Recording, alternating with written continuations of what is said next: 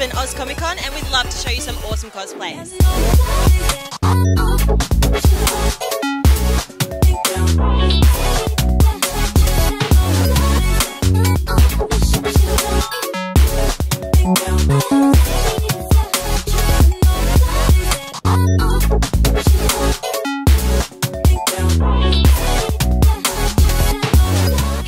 Wonderful Emma, who's cosplaying as Belle today, one of my favourite Disney characters. This is probably about 2 days worth of blood, sweat and tears and a virgin sacrifice.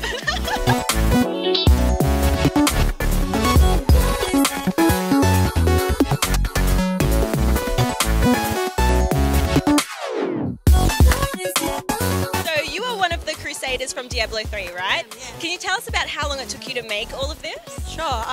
I started at the beginning of February and had it done by Perth Comic-Con, which was beginning of August, so just over a month. I also LARP as well as cosplay, which stands for live action roleplay, so I purposely built this so I can LARP in it. My shield meets all the safety requirements to play. I can dance in it. It's surprisingly comfortable, so it's quite solid. This is actually a gift from all my friends. It's my dream, my dream cosplays, and they gave it to me for my birthday. It took about a weekend to make. For those playing at home that don't know who you are you cosplaying as today? I'm Rin Hoshizora from Love Live in her Lovewing Belle dress.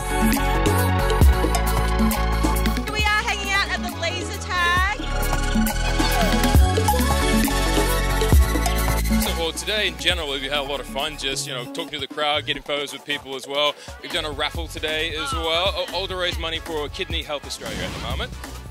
So yeah, the 501st, we're one of the largest organised costuming groups, 100% a non-profit organisation. We make and obviously build our own costumes to raise money for different charities.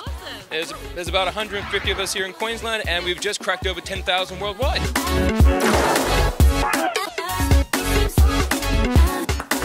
So much bigger on the inside. Well, my character I'm cosplaying is Seraphim from the Sakizo artworks. It's just a bunch of regal artworks and I really liked it. Oh, right. And so did you make this all yourself? Yeah, I made the whole costume myself. It's incredible. It's amazing.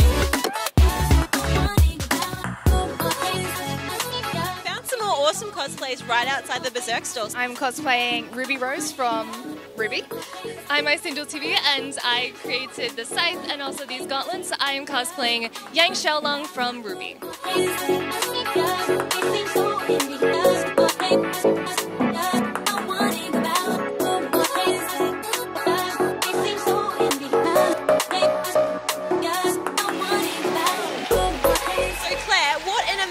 Win. You must be over the moon. So excited. It makes it all worth it, right? Yeah. Oh my god, I'm so happy. It was unexpected. Yeah. Are you serious? Unexpected? Yeah, definitely. Have you seen this? when you look at the sheer amount of talent on stage there, it's right? amazing. Yeah.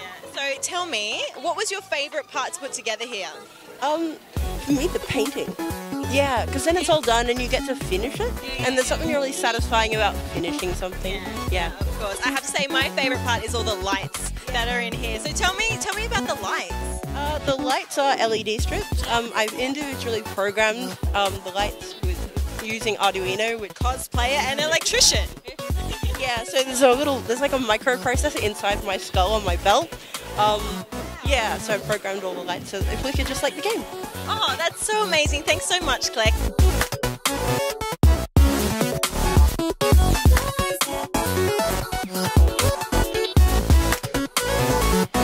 Did you have fun out there? Were you nervous about anything? No, you practiced before? That choreography was amazing. Now, did you guys make these personas yourself? Well, these three were made by our friend called Lazy Loop. Yeah? It got too hot in there. Okay, so I'm a gender-bended Captain America. So I pretty much just put it together with like bits and pieces, painted the helmet at the very last minute.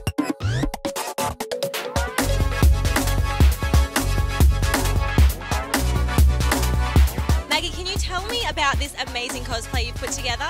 I guess this is an original design, and yeah. Tell me, how long did it take? 500 hours. Wow, I don't think I've ever stuck with anything for 500 hours. First, tell me, who are you wearing? I am wearing several deer and a couple of cows. So can you tell us who you're cosplaying as today? A druid. For any fantasy archetype, but I've got one that's gone a little bit more wild. Not the immaculately combed white beard. Wild druid. Together. Well, I was working on it slowly for about a year, so yeah, it's all completely hand done from scratch. So Incredible. And I heard something on the stage about how many meters of fabric was used to make this. probably close to 30 meters.